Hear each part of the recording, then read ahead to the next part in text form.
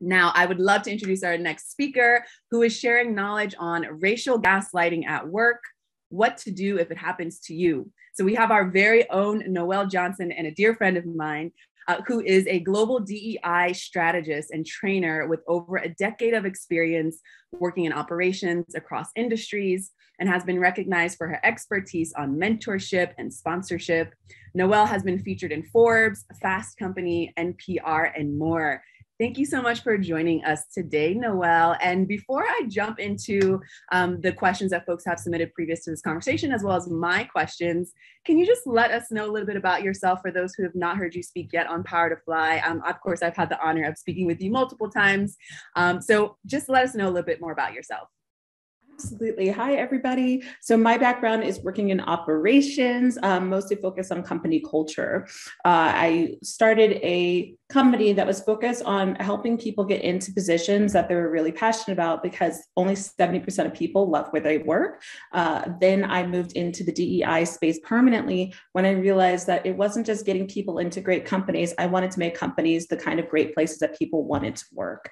So I'm so excited to continue this conversation, especially with this amazing host. I love speaking with you, and happy to dive right in. Awesome. Thank you. Thank you. All right. So let's just set the stage. Let's start with the basics so that we can set the stage for the conversation. For those who are not aware of the definition, let's just crack that wide open. How do you define racial gaslighting? And maybe if you can give an example of how one could identify that in their day-to-day, just because I know that we might have some people who probably do experience it, but they don't know how to name it and then deal with it. So how do you define this?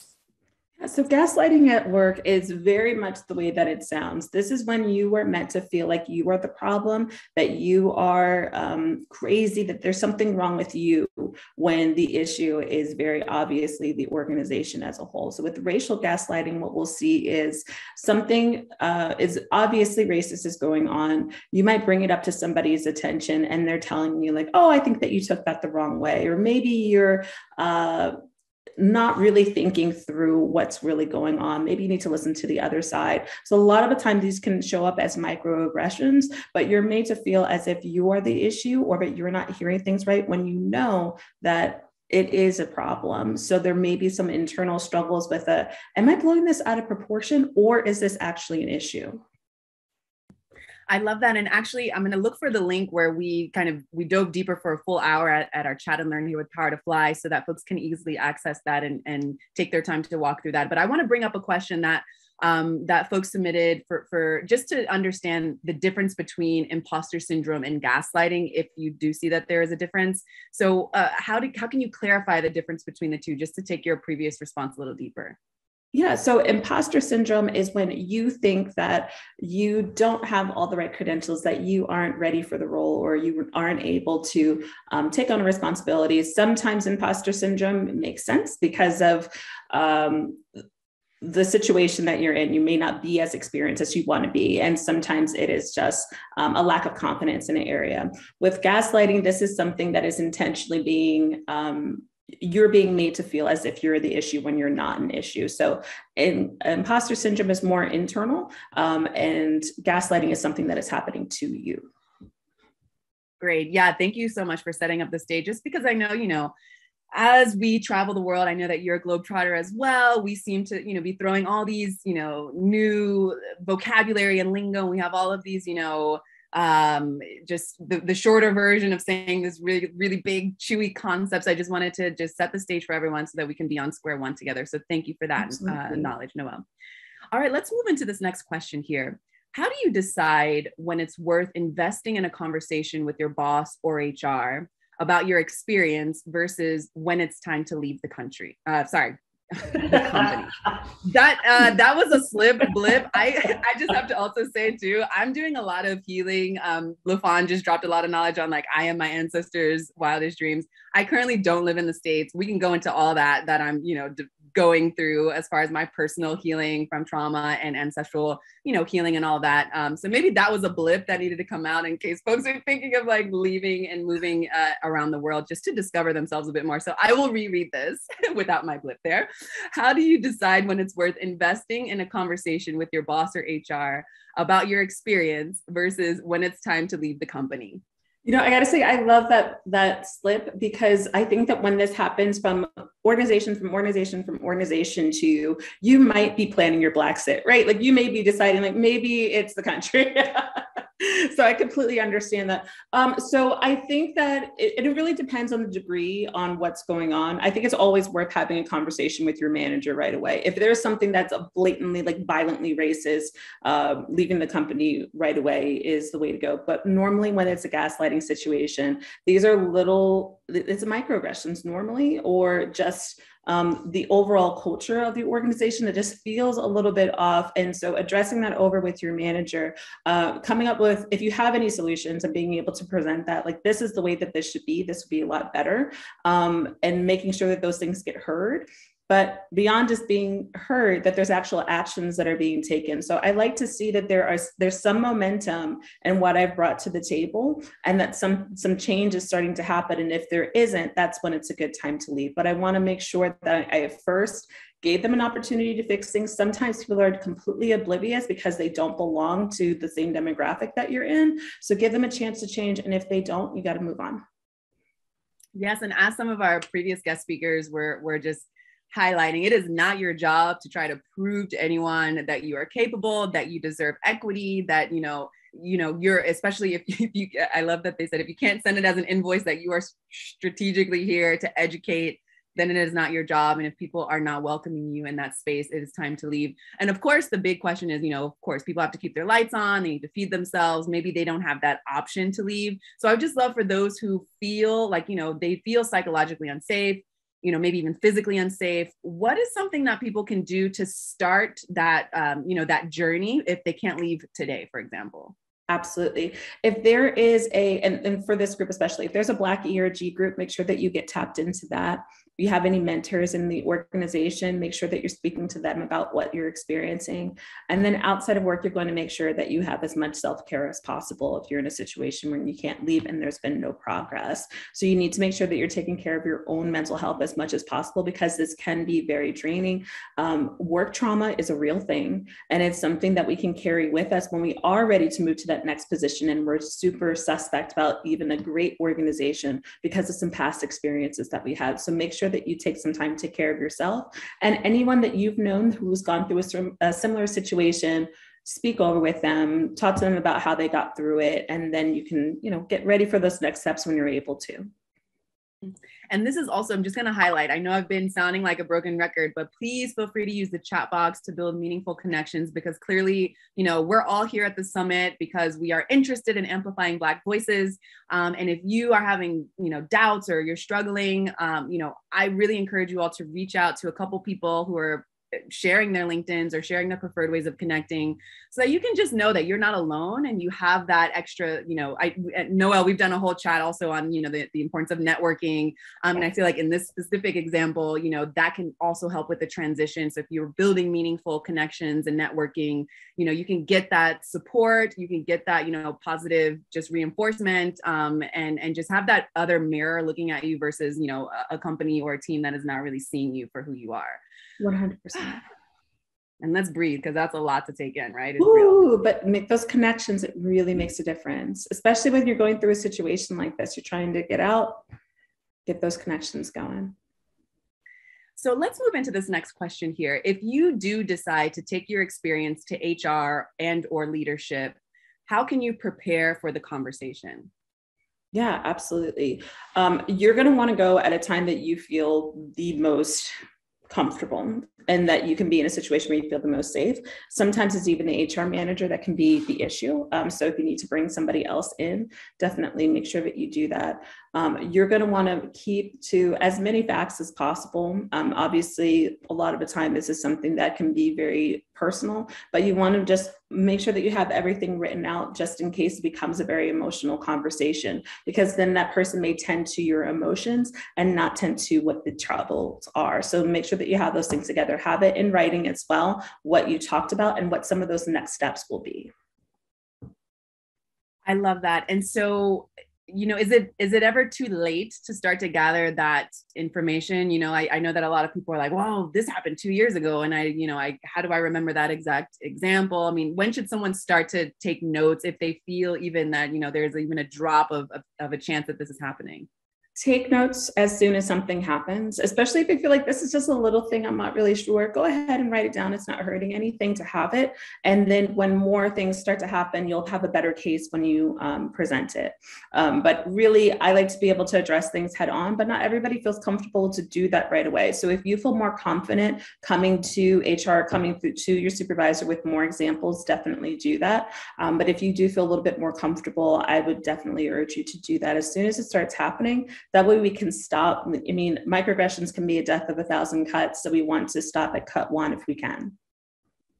Ooh, I need to put that on a t-shirt. That is so real. That's a really great way of putting like what microaggressions are. I've heard like this, the mosquito bite analysis as well, that, it's like nobody likes to be bitten by mosquitoes, and especially when there are a million mosquitoes happening all at once. But I love this, also this analogy that you brought up. Okay, so we have some live comments and questions coming in here from Dr. India Caldwell. Microaggression is real, but what if it comes from your leaders, not your subordinates? It's hard when the people you are supposed to go to are the oppressors. Ooh, absolutely. If you have a kind of relationship where you can talk to them directly about it, that's what a leader is supposed to be able to do. A good leader is supposed to be able to take feedback, even if that feedback makes them uncomfortable. It really needs to be both ways when it comes to growth in your organization, when it comes to leaders. So being able to tell them directly, that's problematic, this is why. It's important that you're able to do that. But sometimes we have a manager that is so problematic that we can't have that kind of conversation. That's when we want to take it over to HR. If you're in an organization that doesn't have HR in place, if there's somebody above that person's head, you need to go above them. I know that makes things really uncomfortable, but you have to protect yourself. And if you feel like you can't have that conversation with your supervisor, that is a massive red flag that needs to get addressed right away. Thank you so much. Yeah, look out for the red flags and don't feel self-conscious about it. No, it's an external happening, and there's no need to to beat yourself up about that. So I just want to empower folks to to have that agency.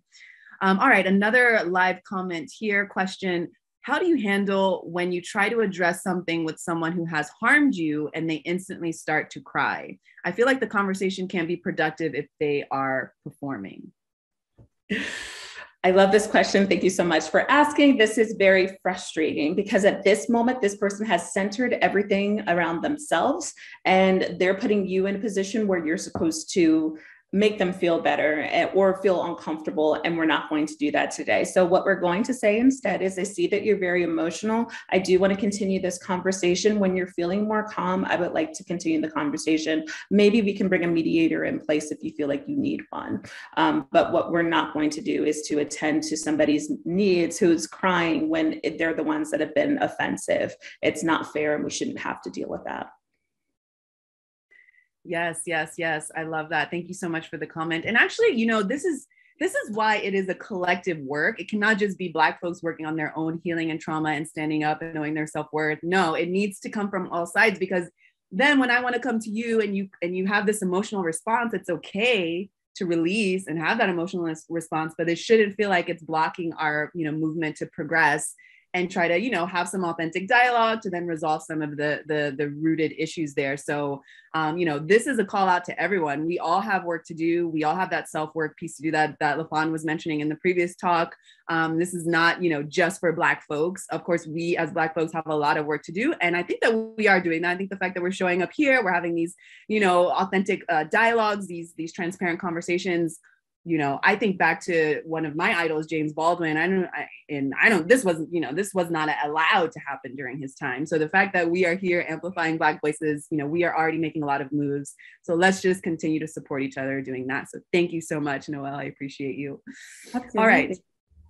Let's move on to this next question. Time is flying, and I just want to pick your brain as much as possible before we have to pass the mic. Okay, so what should you do if you legitimately aren't sure whether an issue, for example, making less money than a colleague, stems from racial bias or something else?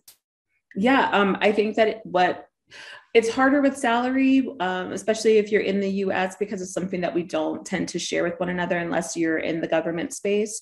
But being able to get as many examples to show that this is true is definitely helpful. Speaking to people, if you're in a Black ERG group, to have these conversations is helpful. If you don't have a Black ERG group, to just spend time with any other Black and brown people in the organization. You don't have to see the issue outright, but we definitely have ways to navigate these conversations a little bit to kind of, hey, have you noticed anything that's, a little bit different when it comes to such and such, if you don't feel like you have that kind of relationship with that other person. But I think that having those conversations is helpful, and any research that you're able to do is definitely good as well, just to see if there's a theme that's going on. Yeah, I think I feel like I can go on and on, but I see another question coming through. So if you want me to dive in any deeper there, I definitely can. Well, maybe you can tie it into some reflections for this comment here, and some questions that we have before we run out of time. So we have someone who is sharing their experience in the chat. Thank you so much for sharing. I'm going to read it out loud now. Didn't have anyone I could talk to, felt isolated, HR and leadership, all buddies, white male. Was a very emotional time for me, ended up leaving the company, even though I didn't have anything else lined up. Any words of encouragement or just compassion or just tips and tricks for this person? Because I know that this person also is not alone. Absolutely. I went through the same experience. I was working at an organization where I was the only Black person in a position that wasn't at the call center. Everybody else in the organization was white. So whenever I would bring up a situation surrounding racism, I was told, I really don't think that that's what's going on. And it got to a point where I had to exit that organization. It feels really isolating, especially if you're the only or you're the one of few, and you need to go in every day and you're not believed. So if you make the decision to leave, know that you've done what is best for you, especially when things are not getting addressed the way that they should be. I think it's always worth having a conversation, but it can be super challenging. I completely understand that. And I wish you really good luck in your next endeavor. Thank you so much. Okay, so let's move on to the next question here. And I see more comments coming up, but I'd like to get to some of these previously submitted questions as well. All right, so what are some ways to respond if a company representative denies your experience of racial bias in the workplace? I would need to understand a really good reason of why it's being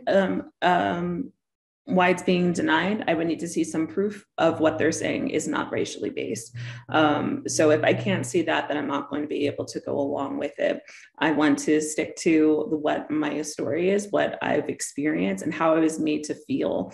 So if it's an instance where maybe a situation was not intended to be a racial microaggression, I would give an example of how I was made to feel in that instance. And maybe there's a way that they can do that better, but it sounds like there's a way for us to be better at, inclusive communication if I'm still made to feel bad, even if the intention wasn't to be negative.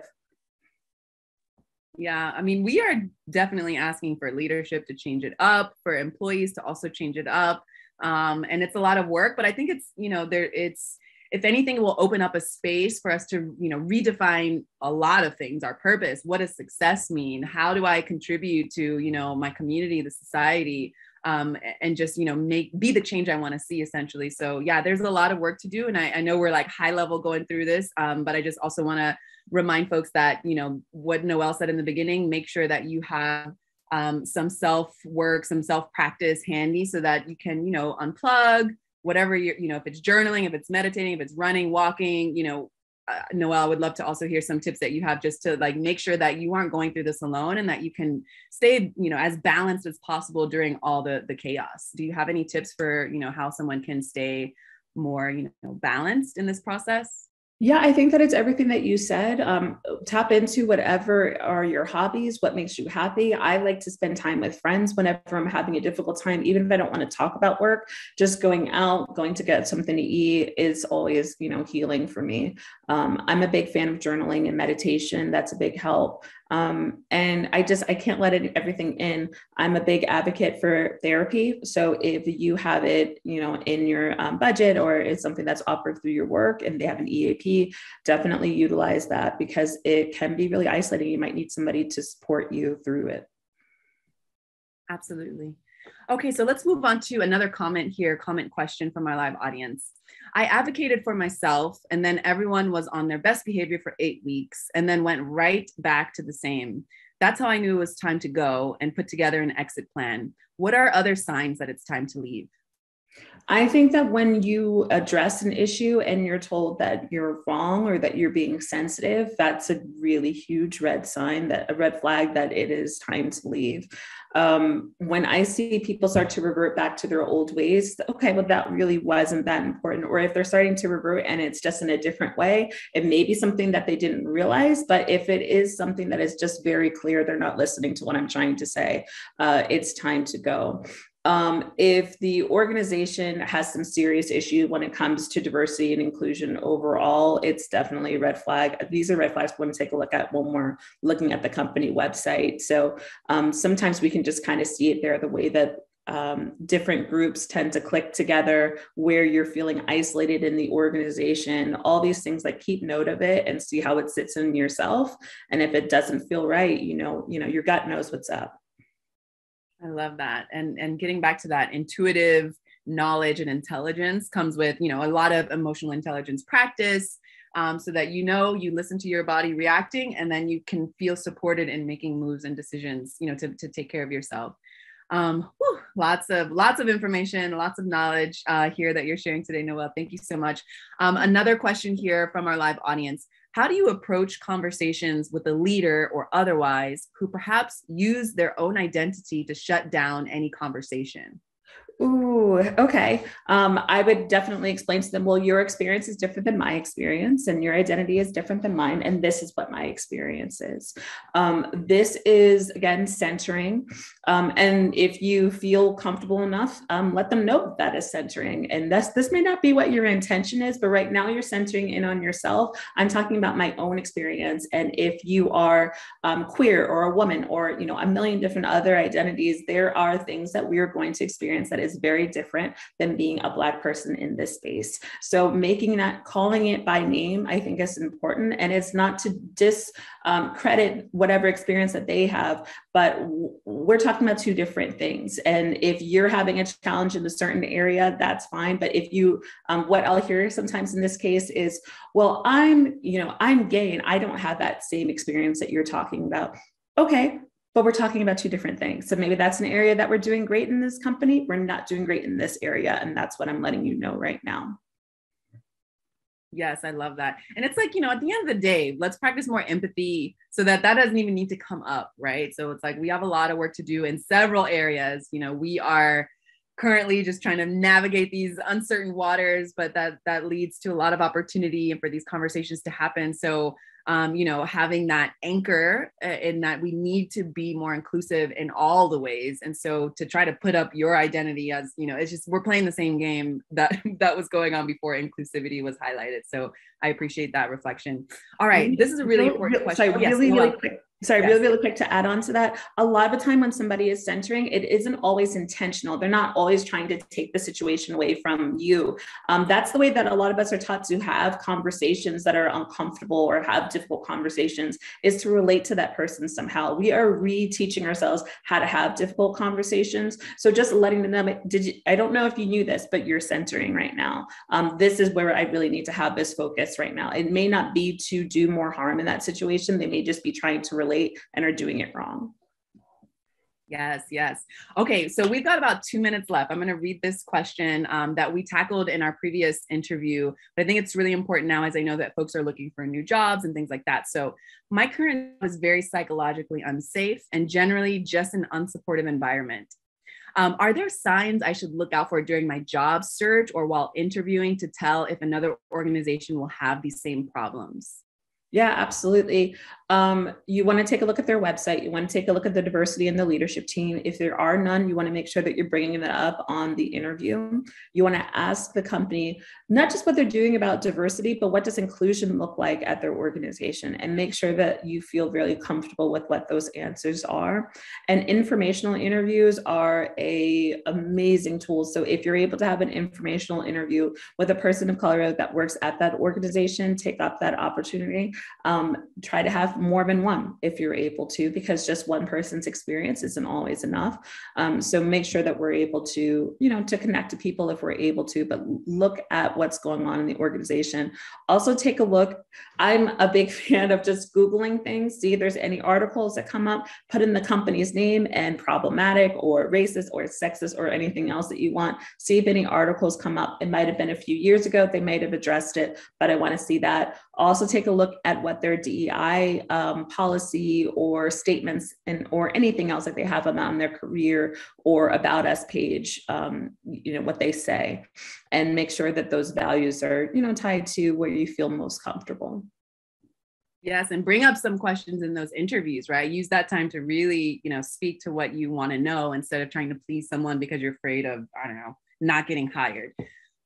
Okay, lots and lots of information. I really appreciate you, Noelle. Speaking of connecting with folks, how can people reach out to you if they want to continue the conversation?